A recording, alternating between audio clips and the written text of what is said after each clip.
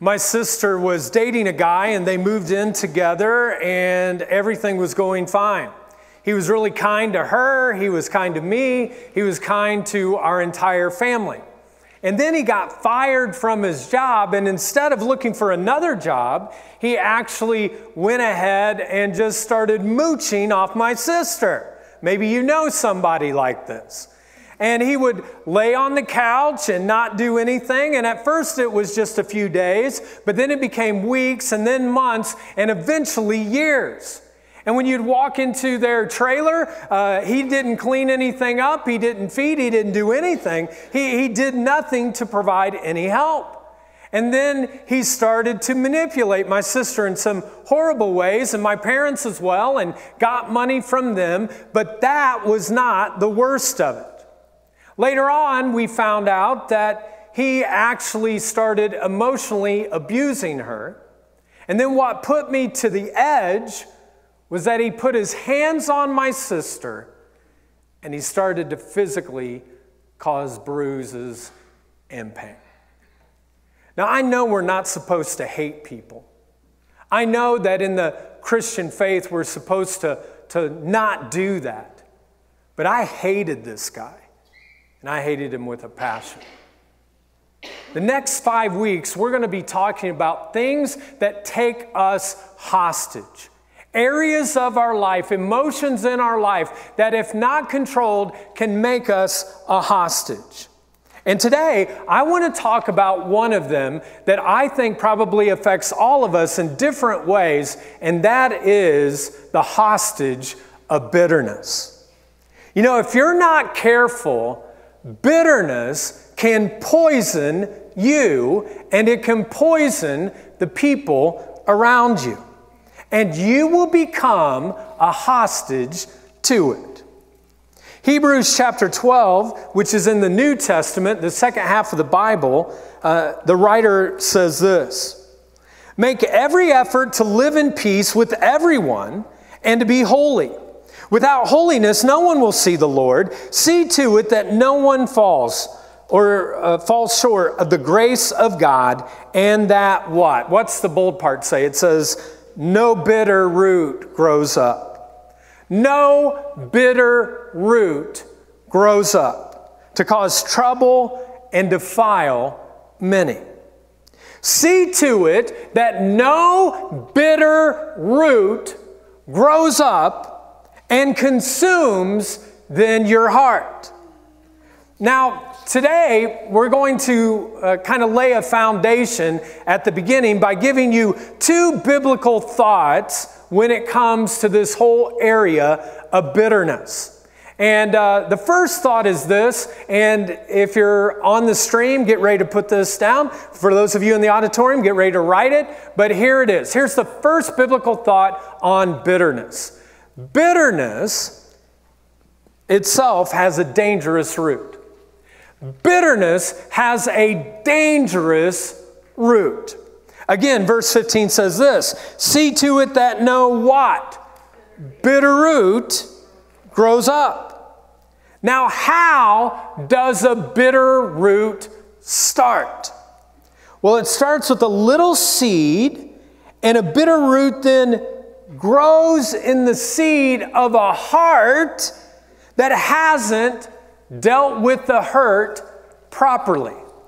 This hurt comes and it's not dealt with properly, and then pretty soon this bitterness grows and grows and grows. Someone betrays you. Maybe you've been there before. Someone betrays you, and instead of handling it God's way, you just kind of become absorbed with the hurt, and you store it up in your heart, and the root grows deeper and deeper.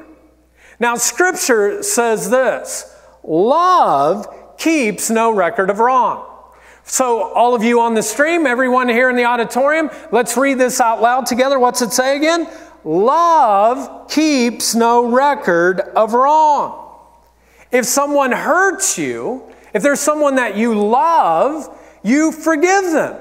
You let them off the hook. You let them go. Love keeps no record of wrong. Bitterness keeps a detailed record, doesn't it? Bitterness reminds you all the time of every single thing that person has ever done, and you put all of that down and you have a detailed record of that wrong. I mean, so-and-so did that to me and I can't believe she acted like that, and that's it. I am bitter towards her. Bitter. Or we'll do something like this. Well, you know what? I just wish I would have said what I wanted to say. When she said that, oh, it made me so mad. And I wish I was going to say that. And what happens is that bitterness grows up in such a way that it begins to consume us. And it can cause all kinds of destruction. So bitterness produces a dangerous root. And then secondly, bitterness produces a poisonous fruit. It's not just a bitter root, but then it actually produces something that is a poisonous fruit. Out of the dangerous root of bitterness, what starts to exude from us becomes something deeper, like anger and rage and then hatred. And it all stemmed out of the beginning of bitterness. And it can poison the relationships that are around us. In fact, I like the way that the New Living Translation translates it in verse 15. It says this: whenever the bitter root springs up, many people are what? What's it say? Corrupted by its poison. You actually become corrupted by it. I bet you've experienced this before. Have you ever noticed this? Maybe you're at work. And whether you work in an office or you work on a factory floor or you work in a store, all of a sudden someone comes in and they're just bitter. And they're bitter about something, and they come in and they start spreading that bitterness around. And pretty soon, everybody around it affects the entire workplace because of that person's bitter spirit. It happens the same way with families. You can be at a family gathering and all of a sudden somebody remembers something that somebody did at the last Christmas or Thanksgiving thing, and they get bitter, and then pretty soon the whole family is affected by the bitterness of one person, and the unity and the love that's in the family becomes disintegrated. Now the question becomes, how can I know if a person is bitter? Or better yet, how can you know when you might be falling into bitterness yourself? Well, what I'd like to do is just share with you, kind of rapid fire style, 5 different qualities of a bitter person. And what I want you to do is to see if you are in any of these yourself. Are you on the list? Here's the first quality of a bitter person that tends to be that they tend to justify their bitterness. They tend to justify their bitterness. They think, okay, now after what that person did to me, I sure hope that there is some justice coming this way to them. And I have a right to be angry at them, to be frustrated. I have a right to go off on them. I can even plot a little revenge toward them because of what they did to me. I mean, after all, folks, they deserve it for what they did to me. And many of us will become bitter, and then we start justifying why, because this is what they did, and this is the reason why I can be bitter, and they justify it. The second quality of a bitter person is that they tend to become overly critical. They tend to become overly critical. You know, if you have bitterness towards a person, what happens is you cannot objectively kind of look at them again. You always see them in a different way. For example, let's say that there is a woman in your workplace that you're bitter towards, and they simply walk into the office, and they walk in like this, but you think they walk in like this. And all of a sudden you're like, why are they walking like that? Why they got such an attitude? Why they have to flaunt it around? Why they have to act like they have it all together in some? Like, why do they have to act like they're better than me? Or you might see this in the office workplace sometimes with a guy. A guy walks into a room, he gives this great presentation, but you're bitter towards him for some reason, and he gives this great presentation, and then you're like, why does he think he's so smart? Why does he got to be smarter than everybody? Why is he so cocky? I just don't understand that. And you do this because you're bitter, and you become overly critical for them. The third quality of a bitter person is this, that they will secretly celebrate the misfortunes of others. They secretly celebrate the misfortunes of others. You see, if I'm bitter at you, if I'm bitter towards you in some way, and something bad happens to you, what happens is I'm like, oh yeah, that's right. That's what they deserve. God's just evening the score right now. I mean, you reap what you sow. And so whatever you did, it deserves you right. You just kind of celebrate their misfortunes. I don't know if you've ever had this experience before. You're driving in the right lane. Everything's going fine. And then somebody goes by you 90 miles an hour. And that happens, you go, oh, I'm just angry and start getting bitter. And then 10 miles later, you see these lights going on and this car is pulled over. And you're like, serves you right. Serves you right. And you start thinking, oh yeah, I hope something even worse happens. I hope their tire gets flat. You know, you just start secretly celebrating their misfortunes. A fourth quality of a bitter person is this, that they tend to write off entire groups of people. One person hurts them or two people hurt them, and then they write off the whole group. I know some women who will become hurt by a man, and then all of a sudden they're like, I'm done with all men. I hate all men. All men are the same. All men are bad. And I see it happening the other way. A woman cheats on a man, and then all of a sudden a man will say, you know what? All women are wrong. They can't be trusted. They're all cheaters. Every single one of them. You can't trust a single woman. None of them are faithful. I see it with political parties. People will look at one person or two people and they're like, Democrats, they are a bunch of, okay, I won't say what some people say. Blankety blank blank, or Republicans, I can't believe they're even Christians when they act like that. And then people will just write off entire groups of people. And then lastly, bitter people, they struggle to see bitterness in the mirror. They struggle to see bitterness in the mirror. Some of you right now are thinking to yourself, man, I sure wish so-and-so was right here today. I wish that person was here. I wish that person was on the stream right now. Maybe I'll take the stream and I'll send a link to them because they need to know about this. And what's happening though, folks, there's probably some people around you that are thinking right now in their head like, I hope they're listening really well right now. Yeah. Because many times we see bitterness in other people. We just don't see it in ourselves. And we'll have a tendency then to not see it. But the other people around us, the people that we're closest to, they see it very easily. And so, at the end of the celebration, I'm going to give you an opportunity to think about one person that you're bitter towards. And for you to write their name down and to begin a process of maybe taking some steps to see what you can do with that bitterness. For some of you, maybe it's your dad. Your dad right now has created a lot of issues for your life. Maybe he was abusive. Maybe he wasn't good to your mom. Maybe he left you at a very young age. Maybe for others of you, it's your mom. And your mom just drank too much, or your mom was violent, or your mom in some way just would pit you against your other siblings. Maybe for some of you, it is a friend. You had a friend that you thought was a true friend, and they asked for some money, and you gave them some money, and then over a period of time, they said, oh yeah, I'm going to pay you back, I'm going to pay you back, and they never did, and so you've been carrying this bitterness towards them. Maybe for others of you, it's an ex-spouse. Once you got the divorce done, you become hateful, and you're so critical, and there's bitterness that you have towards them, and what you don't realize, folks, is your bitterness towards them is not affecting them, but it is poisoning your children that are around you. And maybe for some of you, what the issue is that you're actually bitter towards God.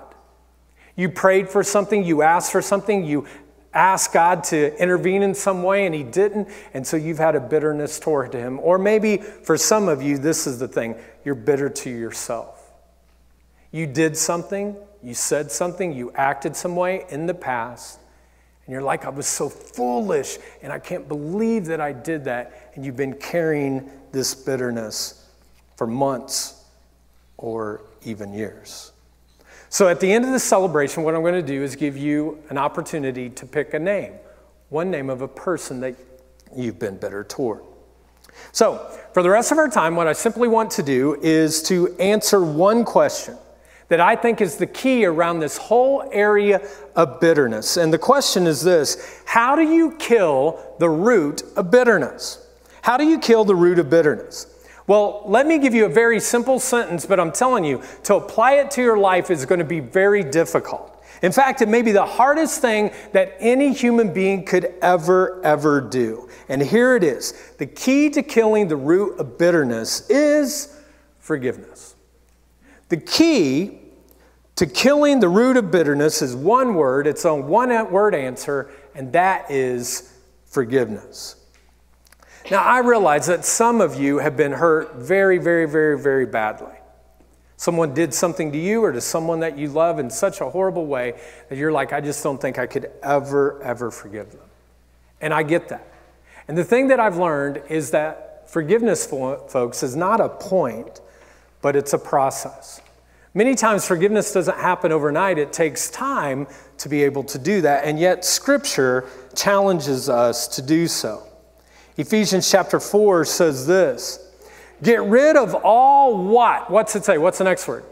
Okay, give me your best bitter face. Go ahead, give it to me. Everybody on the stream, do it as well. What's the word again? Get rid of all bitterness. Get rid of all bitterness. Now, what does bitterness lead to? Well, it leads to rage. So it says, go get rid of all of that. Next, get rid of all anger, and get rid of brawling, and get rid of slander, along with every form of malice. Get rid of all of it. There is no room for it, Scripture says. And then verse 32 says, be kind and compassionate to one another, doing what? What's the next word? Forgiving each other, just as in Christ God forgave you. Get rid of all of this stuff, remove it all, move it out of the way, then forgive each other just as in Christ God forgave you. How do you kill the root of bitterness? You kill it with forgiveness. You kill it with forgiveness. But the reality is that for some of you, you're like, I just don't know. You've been hurt so badly, or again, maybe it's not you, but someone that you love. And again, folks, what you need to remember is that forgiveness sometimes isn't a point. And when people say, oh, you got to forgive quickly. No, you don't. Sometimes you take a process to do that. Sometimes it takes a little longer to get through some of the pain. Because sometimes the pain is quite overwhelming. For example, I was reading a statistic this week that when it comes to sexual abuse, 1 out of every 4, and it's close now to almost 1 out of every 3 women alive today will be sexually abused. And when I read that, I was just shocked because I think about my 2 young daughters. And that the reality is, statistically, something could potentially happen to one or the other in this area. And when I think of that, folks, it sickens me. It ticks me off to think that way. And then when I look out at this auditorium, and those of you in the balcony, those of you that are on the stream, 1 out of every 4 have probably dealt with this. It's like 1, 2, 3, you. 1, 2, 3, you. Folks, I simply want to acknowledge that there are some of you who have been touched or abused or betrayed or abandoned, or maybe even something worse than all of that or all of that combined. And in your heart right now, you're thinking to yourself, okay, I don't think I can do this. I don't even want to forgive what this person has done. I mean, I'm not even the point of wanting to forgive. And again, I understand that process. For others of you, again, maybe it's not you that it happened to, but it's someone that you love. And when you think of the pain and the hurt that was experienced to someone that was close to you, you're like, I'm not sure I can do that. I'm not sure I can do that at all. I mean, after what they did to me. After what they did to the person that I loved, I just don't know if I could ever forgive. Well, for some of you, this is what I've been praying for over the last few days, is that there would be a supernatural miracle that would happen to some of your lives today. That for some of you, you might actually make the decision to go, you know what, I'm going to take that step. It might be a baby step, but I'm going to take a step. I may not be able to do it immediately, but I'm going to ask God to actually give me a desire of a heart to forgive. Maybe for some of you, that's the first step. Today, you're just going to make a choice to say, God, I'm open to it. I can't do it on my own. I need your help, but I'm willing to take a risk. For some of you in this process, again, forgiveness for you may be a process that takes place. It's not a point to forgive, but it's a process for you. It may be that you start doing some right things, or you start asking God, you know I'm supposed to pray for this person. I don't want to pray for them at all, but God, would you kind of give me a desire to at least think about it? That's all I can do. That's all I've got right now. For others of you, maybe your prayer sounds something like this: God, change my heart. Give me a desire to look more like you, because I don't want to go down this path to forgive, but I am sensing that maybe you want me to take that chance. It may be a process for you. Honestly, for me, that's what it was with the guy who was dating my sister. It was a process. Once I found out that he actually had put his hands on my sister, I hoped he died. I really did. And I had this bitterness towards him that I carried for years upon years. And then my oldest daughter, Jordan, in preschool, she came home one day and she said, hey, Dad, I have to learn this passage, Ephesians 4:32. Would you help me? And to be honest, at first, I wasn't sure exactly what that verse stated, and then we put it on a big board, and it says this: be kind and compassionate to one another, forgiving each other just as in Christ God forgave you. And I started thinking, how did God forgive me? God forgave me entirely, fully, completely. That's how he forgave me, and he challenged me to forgive this guy. And because God has such a wonderful sense of humor, once I went down this road of forgiveness, and my dad did as well, there was a day in which we were at Walmart when we saw this guy. And we had a conversation with him. No, I'm joking, we didn't. But we had a conversation, and there was this opportunity, and we forgave him, and he told us that he had come to Christ and he was going to church, and we couldn't change, folks, what he did to my sister, but we could change our bitterness and to get rid of that, and we could look different for what the future would be. And we let God change our future. Folks, I realize that for many of you, you've been hurt so badly, it's going to be a process like it was for me. It may take you years to forgive, but today's the day that you might say, God, I want to be open to it. I'm not sure I can do it on my own. I'm not sure I can even get to that point, but I'm asking for help for you to allow me to do that, even if it's a baby step. Now, you might say, well, Chris, why is this so important? I mean, they did me so wrong. Why is this so important? Why is it important to forgive? Well, Jesus said these words. He said, if you forgive those who sin against you, your heavenly Father will forgive you. Then look at what he went on to say. But if you refuse to forgive others, your Father will what? What's it say? Not forgive you. He will not forgive you. Folks, it's so serious, it's so important for you to take a step towards forgiveness today. Because the truth is this, folks. God is never going to ask you to forgive another person more than what he's already forgiven you. God will never ask you to forgive anybody more than what he's already forgiven you for. You know, when you forgive someone, what happens is you don't forget. They still hurt you. You shouldn't trust them at the same level anymore, but you let them off the hook. But what you find is that they weren't really the one who was a prisoner. You were. And when you forgive, the prisoner that gets set free is you. So, this is how we're going to close today. I simply want you to remember that person who hurt you in some way and that you've been carrying your bitterness towards. Who is the person that you've been carrying bitterness towards? In your program or on the app, there is a prayer, and we're going to do this a little differently today. We're going to give you an opportunity to take that person's name and to put it in a prayer and to pray it just kind of silently. The prayer says this. It's in your program or it's on the app. Let's look at it together. God, I admit that I've allowed a root of bitterness to grow against whoever it is.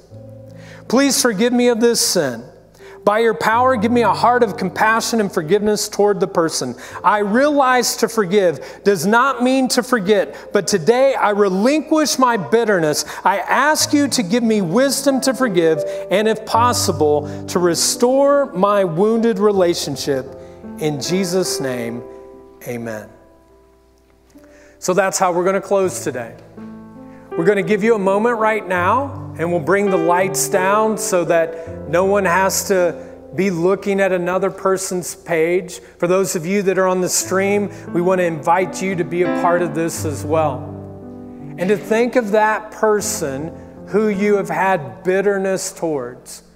And that maybe today you'd take a baby step to simply walk down forgiveness with them. So if you guys would, bring the lights down. And for people to have a moment where you could write down and then quietly, just by yourself, to pray this prayer silently in your head, and then we'll close together.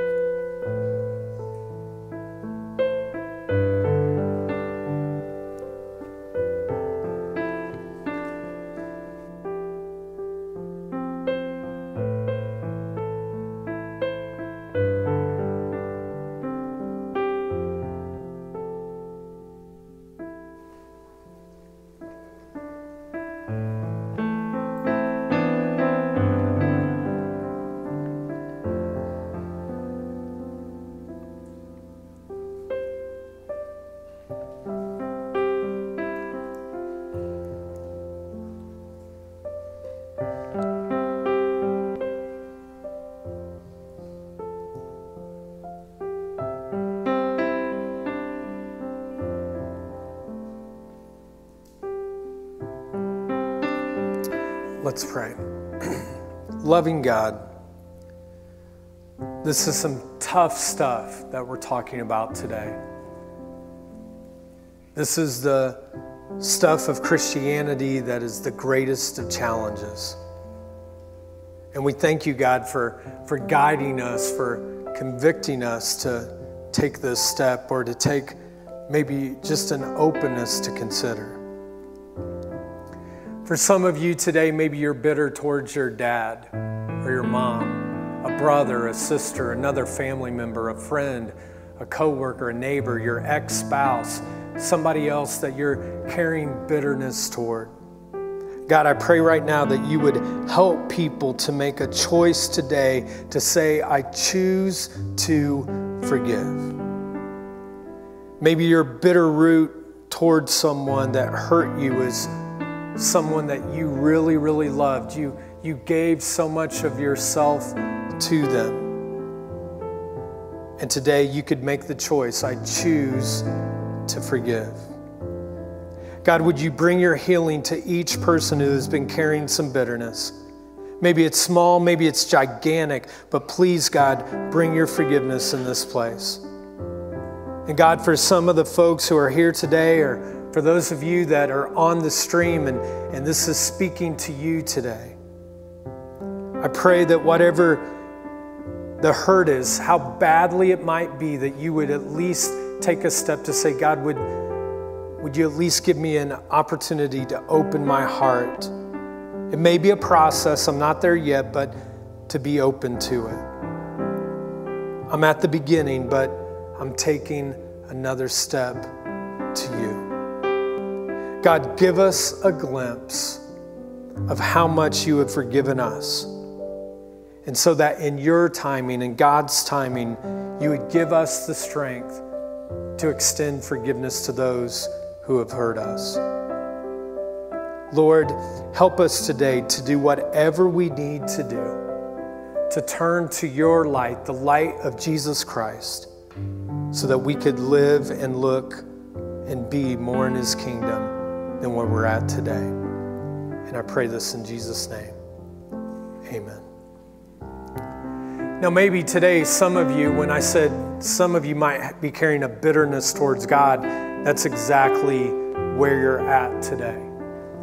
You prayed for something, you asked for something, God didn't come through, and you've been carrying this bitterness towards him for a very, very long time. And you're like, I felt so bitter that now, even if I thought he would have anything to do with me, I've been too hardened. No. God will take any hardened heart and turn to him. He can soften it. And so today is the day that you need to settle this. You're not guaranteed tomorrow. You don't know what the rest of the week is going to look like. And so today is the day that if you've been carrying a bitterness towards God, that you would seek forgiveness, to say, God, I need you in my life. I need your forgiveness. I need your love. I need your grace. I need a brand new start. I want to know that I would be with you in heaven today. And so if that's you, I'm going to lead you in a prayer. And it's not a prayer that you pray by yourself, but it's one that we pray together in community. And if you feel comfortable doing so, I invite you to simply repeat this prayer after me. Heavenly Father, thank you for the gift of forgiveness. Jesus, forgive me. Make me brand new. I believe you died and rose again so I could live with you. Fill me with your Spirit so I could know you, serve you, and follow you for the rest of my life. My life is not my own. Today I give it to you. Thank you for new life. Now you have mine. In Jesus' name I pray. Amen.